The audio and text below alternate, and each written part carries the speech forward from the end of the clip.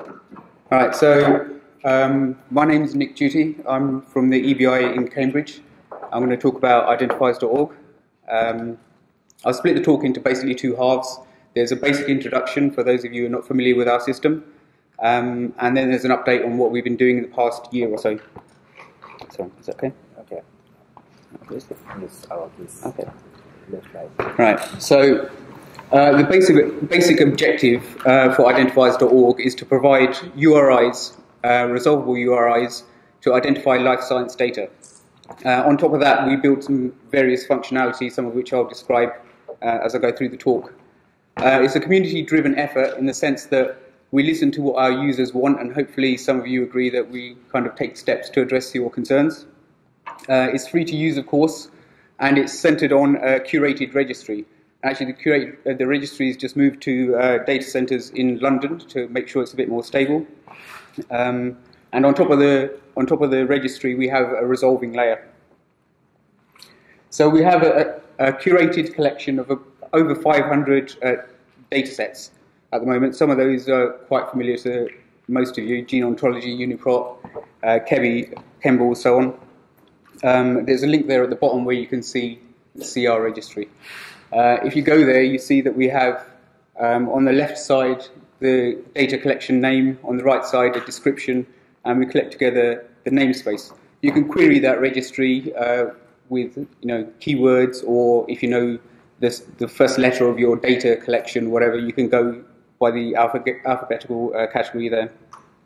But besides that basic information of namespace and collection name and description, we store a lot of other information as well. So on the bottom there, you can see we collect together all the URIs that we know of that are associated with that data collection, all the places where you can resolve to get information, and an identifier pattern which describes the format of the identifier that's used by the data provider. One thing I want to point out, and people get confused all the time, is we don't actually store all the data itself. So we don't have all of UniProt's data. We store information about UniProt and how to access their information. So if you go to the registry again, you can see here's all that information. There's some tags that we associate with each data collection so you can try and find it. Importantly, we have a separate identifier for each of the resolving locations, which we call resources. So the basic concept is that we consider these data collections as location-independent pools of data. So here the example is taxonomy, and we think of the records there as location-independent. Since we store information about the resources, which are the resolving locations, we can associate those together so that you can have a location-independent identifier and know the information of where to know the resolving locations, basically, for each of the resources that we store information for. So this is what the basic URI would look for. This is the identifiers.org, that's the resolver. We take the namespace, which is stored in our registry, and the identifier, which is provided by the data provider themselves, so it's not one we make up. So in this case, this is the Homo sapiens record in taxonomy. So that's the URI for that entity in their data collection, in their data set. But we also have another URI to identify our record in the registry, so our record of this concept. So what happens is, if you take this URI and put it into a browser, you actually go straight to the NCBI page. And that's because there's an algorithm which takes into account whether that resource is the primary provider for that data. We record the uptime of these resources over time and also check each morning whether it's up. So based on that algorithm, it will take you to the most appropriate site. So if this was down, it would take you to one of the other resources. And if you want to find out information about all those other resources, you can put info in the front. And actually, when you go to this page, there's a link for this that's available at the top that you can click.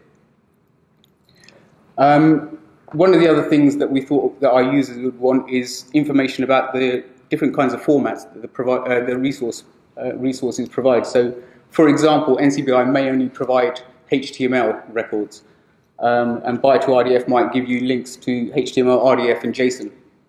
So we want to record that so that people can, for example, by contact negotiation, go to the most appropriate format that they want. So this is in development at the moment. Last year we changed the data model that we have so we could capture that information. So that wasn't available previously, but now it is, and we've put a curation interface so that we can. This is the Uniprot mock-up version that's in development at the moment. We can record the URI to access the RDF, and you can see there's a button to register different formats there. So what would happen is once it's deployed in the registry, you'd get an additional format appear here for that resource provider, and that would also be reflected in the info domain with an extra clickable button there. What we also provide is information on converting between identification schemes. So since we record all this URI information and access URLs, it's possible to use one of our REST services, and there's examples on the registry page if you go there, to go between. So you can send a query to find out what are all the URIs that are associated with this. So you'll be able to do a conversion. We also have a Sparkle compatible endpoint.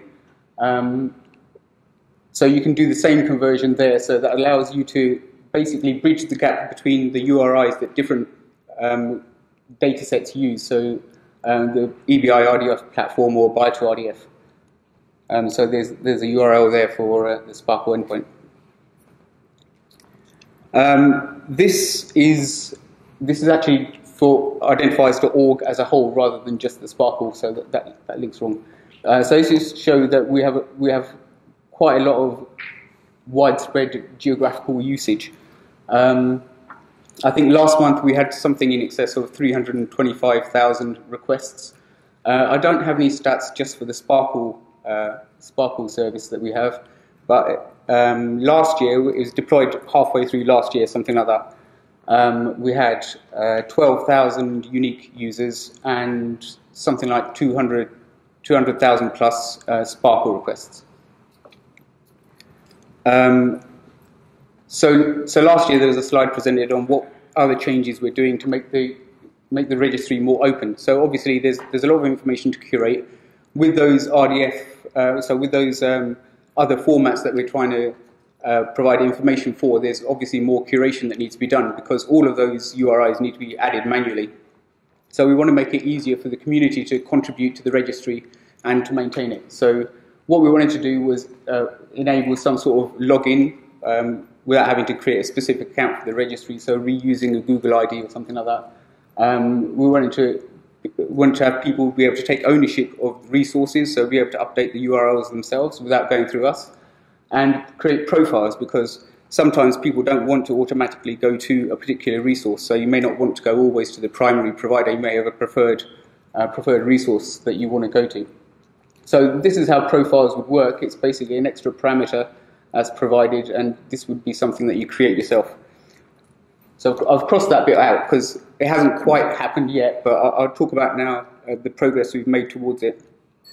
So we had in place this authentication system, so you could use it like an OpenID or something.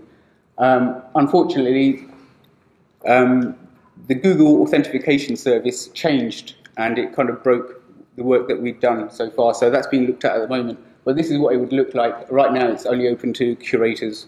That's people in our group.